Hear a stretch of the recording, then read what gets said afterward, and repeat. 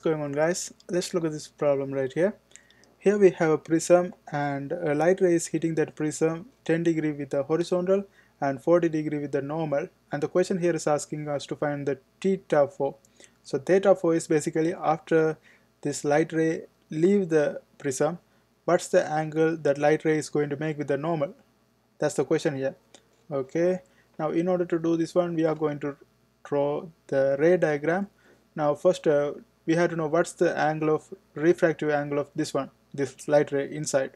Okay, so to find that one we have to use the Snell's law, and we know that Snell's law is n1 sine theta 1 is equal to n2 sine theta 2. Okay, so here we know that this theta is basically the angle this ray with making with the normal.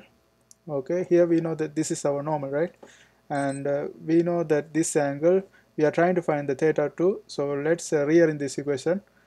This is going to be sine theta 2 is equal to n1 sine theta 1 divided by n2, and here this is n1 is going to be the AR, that is 1, and n2 is, let's call this one n2. N2 is going to be the index of refraction of the glass, that is 1.56, and we know these two, and we are trying to find theta 2, so we have to do one more thing. We have to bring the sine to this side, so this is going to become sine inverse n1 sine theta 1 divided by n2. Okay, now let's go ahead and plug the values. Sine inverse n1 is this AR, so that's going to be just 1, and sine theta 1 is the angle that this light ray is making with the normal, that is 40 degree, so this is going to be sine 40 divided by n2, that's going to be index of refraction of the prism, that's going to be 1.56, and if you calculate this one you should get 24.3 degree. So this angle is what's the angle that light ray, the refracted light ray, is going to make with the normal. And if we throw the ray inside, the refractive angle is going to make 24.3 with the normal. So we know that this is our normal and this is 24.3, and we extended these two lines right here. So if we extend these two lines, this angle should be equal to the other side, and the other side we know that this angle is 30 degree, right? So this opposite direction also should be exactly 30 degree, and we know that this is 24.3, so this one must be 5.7 degree. Okay, now after that, now we found out this one. Now we have to know what's the angle here we are going to have. Like after this is going to refract again, but to find theta 4 is our question. Theta 4 is after it leaves the prism, but before we do that we have to know what's going to happen inside of this one, right? To find that one, what we can do is, we know that this is horizontal, and if you draw a line parallel to horizontal like this, if you draw a horizontal like this, and these two are parallel, and this angle is making with this one 5.7 degree, so this is a z-shape, right? So when we have a parallel line and that is z-shape, those two angles should be equal. So this one 5.7 degree, so this one also 5.7 degree, right? And we know that horizontal and the normal is making 30 degree, so here also if I draw a normal line with this one, okay, if I draw a normal line with this side, that one also must make 30 degree, so this one should be also 30 degree, so total angle should be 35.7 degree.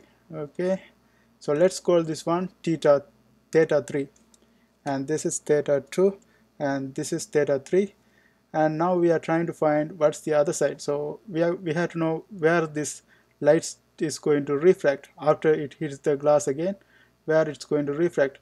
To do this one we can use the Snell's law again.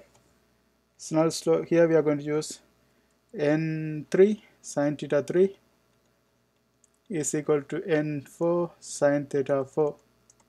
Okay, we are trying to find the sine theta 4. Theta 4 is the question. Now to find the theta 4 we have to rearrange this equation. Sine theta 4 is going to be equal to n3 sine theta 3 divided by n4, and this is sine theta 4, but we need theta 4 only. So theta 4 is going to be sine inverse of n3 sine theta 3 over n4, and we have to know n3. N3 is this medium. We are looking at theta 3 is in this side, so the medium, this angle is this one, exactly the same glass, but I'm going to put, instead of n2, I'm going to put n3 equal to 1.56, so we don't have confusion with n2 and n3, right?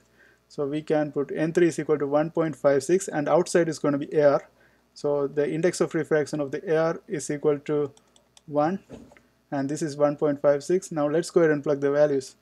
So this is going to be sine inverse n3 is 1.56 multiplied by the theta 3, that is the angle that is making with the normal. Okay, here we have the ray, and the angle the ray making with the normal is 35.7 degree. So this is going to be sine 35.7 degree divided by n4. N4 is AR, that's going to be just 1.